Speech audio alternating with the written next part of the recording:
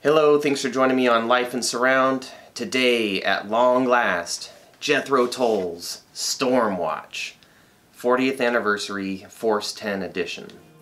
We'll wait in stone circles until the force comes through.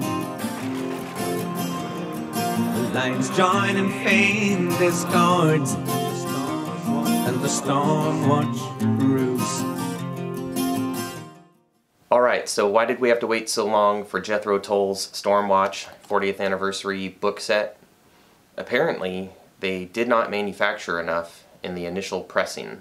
Some vendors received more copies than others, like Amazon US, and other vendors sold out very quickly and had to wait to fulfill even pre-orders.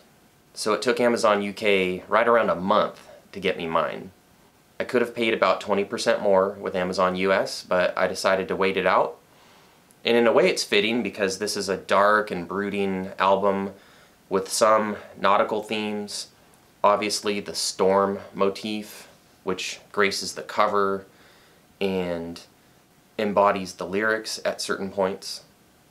And it's cold and rainy here, so it feels like the perfect season to get acquainted with this album and to digest the 40th anniversary book set.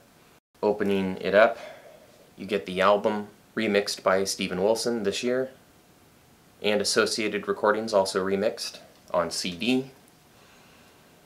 You get 2 CDs worth of a live concert from 1980, and I think it is cool from a historical perspective, but doesn't sound all that great, in my opinion.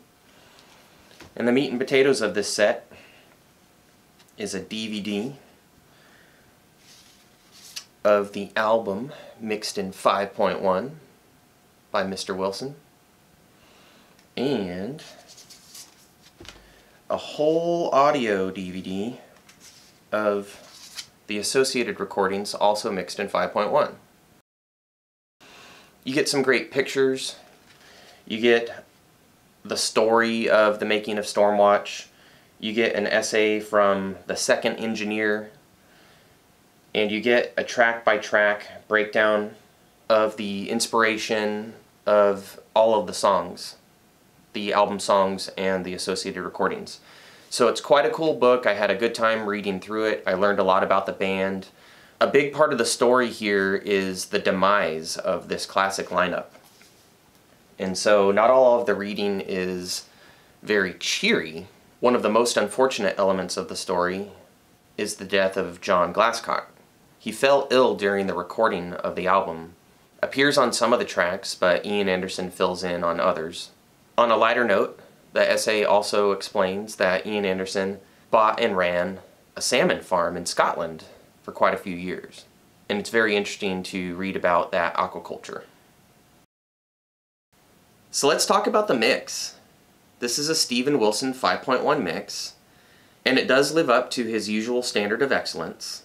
He loves to isolate main vocals up in the center channel. Black and viscous, bound to cure blue lethargy. I think it's fair to say that you typically have main parts up front and supportive parts around you. The surrounds are used very nicely to extend the drums out into the room, especially floor tom flourishes.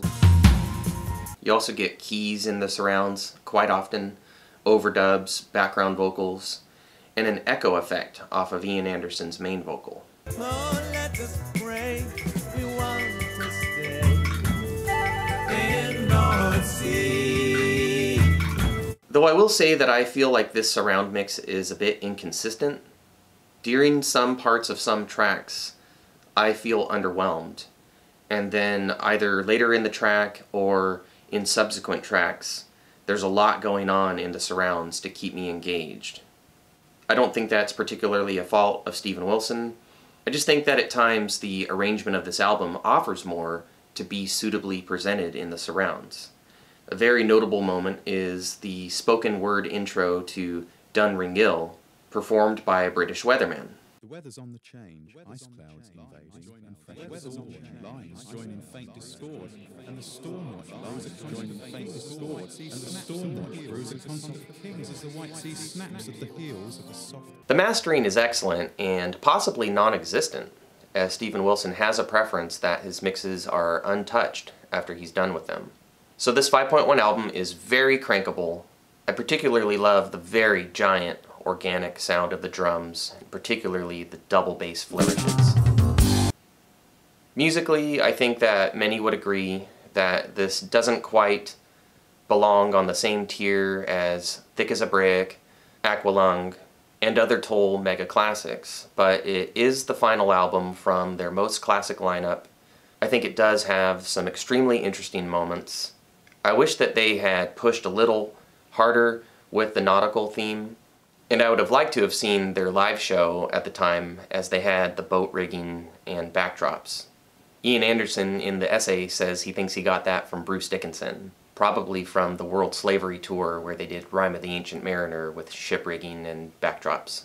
And I always like seeing references to Bruce because he's a hero of mine, so it's nice that his theater of the mind concept inspired Tull for this tour. Don't forget, if you like this video, please give a thumbs up.